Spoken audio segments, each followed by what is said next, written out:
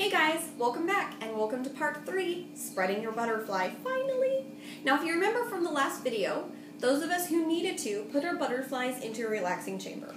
My butterfly has been relaxing for a little more than 48 hours, so it should be just perfect. So let's test it. Now, I'm going to hold the butterfly, and you can see that I can open and close the butterfly's wings with very little effort. That means it's flexible and floppy and ready to go.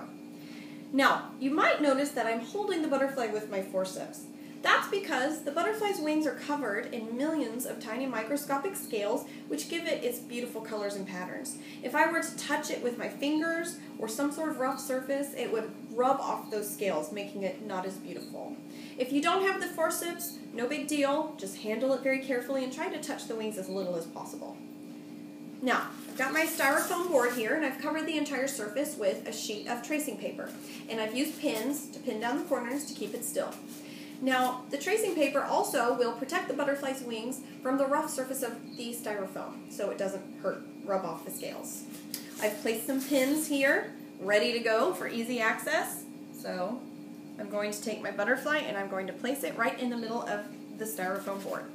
Now the first thing that I need to do is pin the butterfly down because I'm going to be moving the wings around, but I don't want the butterfly to move. So I'm going to put one pin on each side of its abdomen, between the butterfly's wing and the butterfly's abdomen. Just like that. Then I'm going to put 2 more pins up here on either side of the thorax. This will ensure that the butterfly stays very still for this entire process.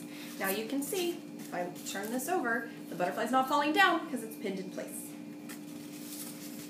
Now, next thing I need to do is take my thin strips of tracing paper, one of them, and I'm going to do this one side at a time. So I'm going to work with this side of the butterfly, and I'm going to place the strip of paper over both of the butterfly's wings. I'm then going to take a pin, and I'm going to use the pointing part of the pin, and I'm going to start with the forewing. And I'm going to take the pin and start pushing on the forewing using this very large vein that runs all the way along the margin, the top margin of the forewing. This is the strongest vein in the wing, and you can use the pin to push, using that vein, push the wing up and keep pushing it up until the bottom margin of the wing is perpendicular to the butterfly's body. I'm then going to take some pins, however many you feel comfortable using, and I'm going to push them through the paper, not through the butterfly's wing, but as close to the edge of the butterfly's wing as possible.